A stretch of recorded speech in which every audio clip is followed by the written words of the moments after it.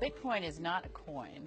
It is not physical. It's not something you can put in your pocket. It's basically computer code that you store in an online or digital wallet. So it's gone from under $1,000 at the beginning of this year to now around $17,000 per Bitcoin. And it's largely because Wall Street has taken notice, and professional traders and investors are jumping in and buying it. And now there's going to be futures traded on two of the biggest exchanges in the world, Bitcoin futures, and that is helping to push the price of Bitcoin up.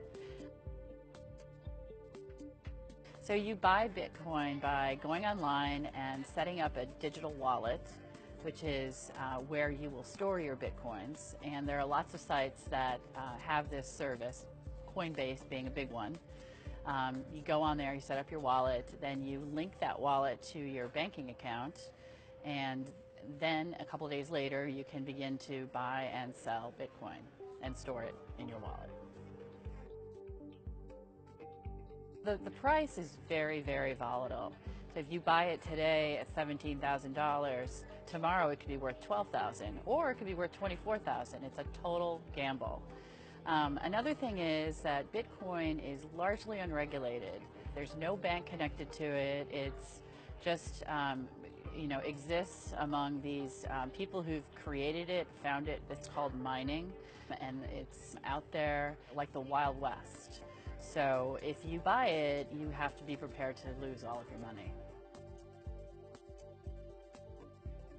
So people have asked, will the rally last? And like anything on Wall Street, it's really hard to say definitively that Bitcoin's price is going to stay at these high levels. There's certainly enough professional investor interest in Bitcoin to keep it going, at least for the foreseeable future.